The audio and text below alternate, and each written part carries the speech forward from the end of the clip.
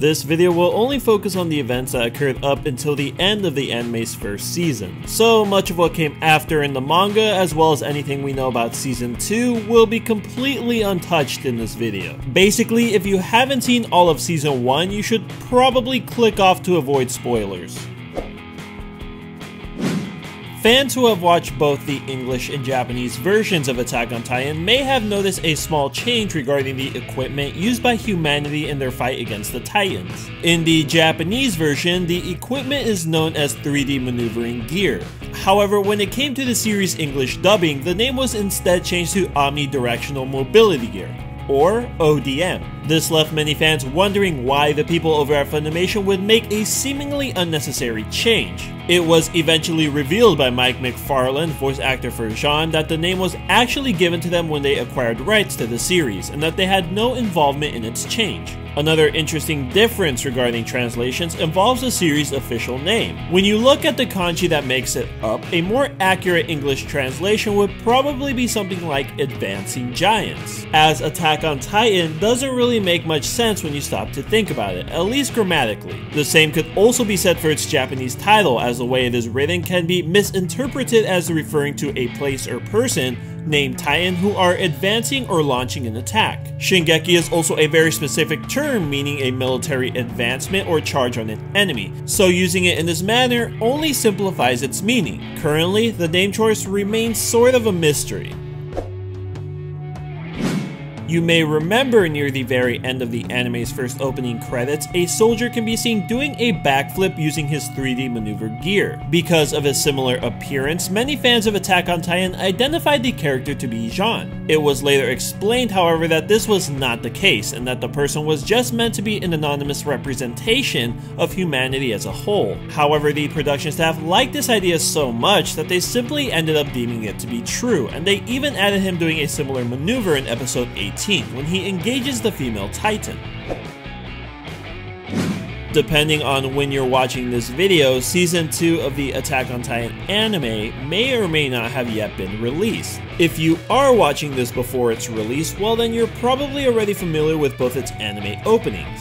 However, there is actually a third opening sequence that not a lot of fans are aware even exists. And no, I'm not talking about that Attack on Titan Junior High crap. It can be seen in the show's second OVA and is a heavily altered version of the very first anime opening, meant to revolve around the character Jean, who serves as the main character. I swear with how many times we've already mentioned him in this video, we should have just dedicated the whole thing to him. Eren and Mikasa are placed in some pretty minor roles, while Armin plays as a supporting character. I found it to be a pretty funny episode in my opinion, so if you haven't already checked it out for yourself, I highly recommend you do so. Something else that I found kind of interesting, however, are some of the scenes that occurred within this episode. As Hajime Isayama was drawing the Attack on Titan manga, he, for whatever reason, decided it'd be funny to include a few fake previews at the very end of certain manga volumes, usually to trick fans into believing that something rather insane was going to happen in the upcoming volume. Of course, none of them ever did. However, 5 of the 8 fake previews were featured within this OVA. When he is drawing the Titans, Hajime Isayama likes to use a reference book with a variety of different facial expressions. Along with this, many of the ones you see within the series are actually based off people Isayama knows in real life. He is also known to take requests from time to time and has even made an appearance in episode 2, in the form of a Titan. The idea for the Titans themselves came to him after he encountered a drunk customer while working at an internet cafe. He has stated that his inability to have communicated with them made him realize that the most familiar and scary of all animals in the world are actually human beings. I know I already said I wasn't going to include anything relating to the events that take place after the anime's first season, but this one was too good for me to just leave out. And seeing as how it doesn't necessarily spoil any of the story, which is what I wanted to avoid in the first place, I don't really see much reason not to include it. In chapter 57 of the manga, a secret message can be seen appearing on one of the panels. It can be seen written down on a piece of paper. However, it is flipped upside down. This message is meant to be a lewd version of the Japanese children's songs Guchoki Pa. The translations for it are up on the screen. There was actually a one-shot manga crossover between Attack on Titan and Marvel's The Avengers, titled Attack on Avengers. It was a short 8-page work, but was actually written by Hajime Isayama himself, and published in the Japanese magazine Brutus, featuring Spider-Man, the Avengers, and even the Guardians of the Galaxy, all trying to fight off the Titans who have mysteriously invaded New York. I actually debated including this one in my references video, however, since it is technically a collaboration, I felt as though it isn't so much a reference, but rather a part of the Attack on Titan universe, canon or not. So for those wondering why it wasn't in there you go. Aside from comics though, there is also an Attack on Titan theme park, figurines which were sold at prices upwards of $1,200, and even a line of Attack on Titan perfume. For when you wanna, give off that "I also like to live dangerously" stench. With the release of the second guidebook titled Outside, majority of the Attack on Titan characters were finally given official birthdays. What's interesting about this, however, is Marco Bot was given a birthday of June 16th. For those who weren't aware, June 16 just happens to be the day directly in the middle of the year. This is somewhat ironic as in episode 13, Marco is found dead with only half of his body remaining. There is also a running gag in the series regarding the character Krista, in which people often tend to refer to her as a goddess. The first time this can be seen is in episode 3 after she gives Sasha, aka Potato Girl, some food. The second time is in episode 18 when she appears to rescue Armin, John, and Rainer, who had just managed to escape from the female Titan. This is even portrayed in one of the joke previews mentioned earlier in the video, where she is depicted as an angel in her Titan form. There are many hints which point that the series may actually take place within Germany. For starters, the layout for the walls which protects humanity is inspired by a town named Nordlingen. Not too sure how you pronounce that. Many of the characters' last names also have German origins, and the first line sung in the anime's first opening theme song is also in German. Mikasa's name was based off a warship of the Imperial Japanese Navy. Isayama has said that he believed that series with female characters named after warships had a likely chance of succeeding. The line in the series which states she is worth 1,000 soldiers is taken from the Tales of Heike, where it was used to describe a legendary female Japanese warrior named Tomoe Gozen.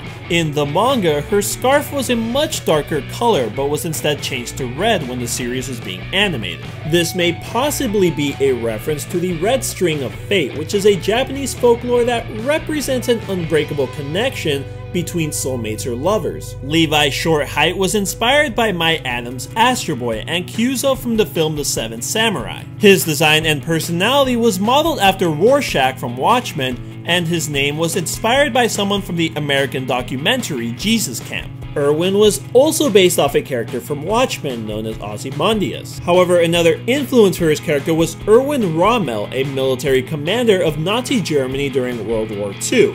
Aside from their first names, they are both connected by the date October 14, which was Rommel's death and Erwin's birth. Isayama also revealed that the Apixis was modeled after General Yoshifuro Akiyama, a general in the Imperial Japanese Army. This actually caused a lot of controversy and resulted in him receiving many death threats. Eren's Titan form was based off the Japanese martial artist Yushin Okami, while the Armored Titan was based off American wrestler Brock Lesnar. Some other interesting names include Franz's name, which is remarkably similar to Franz Kafka, a Czech writer considered to be one of the most influential artists of the 20th century. They both also share a lover with the last name Diamond. Samuel Lynx Jackson is possibly a reference to the American actor Samuel L. Jackson. And even the two captured Titans Sony and Bean, which is meant to reference Alexander Sonny Bean, who was head of a clan responsible for mass murder and cannibalization of over 1,000 people.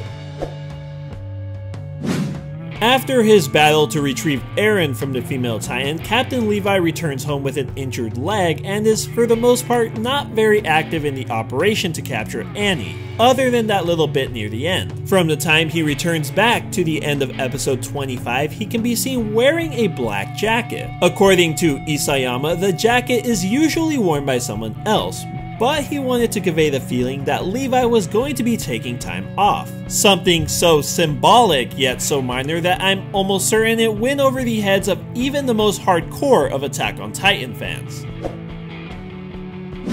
Despite having a female actor in both the live-action film and anime adaptation, Hanjesui's gender has technically never been revealed, and currently remains a mystery. This probably sounds strange, I know, but maybe not so much if you've stuck around my channel for a while now. You see, in the Japanese language, it's not that uncommon for someone to refer to another person without the use of gender-specific pronouns, something that would be considered odd or rather offensive in the English language. This is the case for Hanji, as in the manga it's pretty difficult to tell what gender he or she is just going off their design. Isayama has even gone so far as to tell those in charge of the US adaptation to not confirm any specific gender, thus leaving it up to the readers to decide. I'm curious to see what you guys think about this, so in the comment section down below I've left 2 options you can thumbs up. Vote up the one you think is correct. And lastly, I have a bit of a bonus entry for you, one of which was brought to my attention by one of my subscribers. Apparently there is a certain hairstyle in anime dubbed the Hair of Death, which when paired up with a character playing a mother role, it'll most likely mean they're going to die. Looking into it, I find it pretty funny how accurate this actually is, and the fact I've never noticed it before. But don't worry, I won't be naming off any examples, as I don't want to spoil the death of any anime characters from other series. Oh come on, if you didn't know she was dead, then you've clearly never watched the first episode of Fullmetal Alchemist. It's really nothing that surprising. It's also probably just coincidence, but they both happen to share the same Japanese voice actor. And there you have it guys, 10 or maybe 11 things you miss in Attack on Titan, possibly. Hopefully you guys enjoyed this video and learned something new from it. After I learned that Season 2 is going to be dropping sometime this April, I have been getting myself pumped up by rewatching the whole series, and of course making videos on it. It's definitely gonna be lit. And if there is a specific anime series you would like me to make a video on, be sure to leave me your suggestions down there as well. Also, I haven't made a video dedicated to it, but thank you guys for 50,000 subscribers. I'm still not sure if I'm gonna do one. I can't really think of what to do, but maybe I will, maybe I won't. We'll see. But with that being said, guys, I will thank you for watching. I'll see you next time.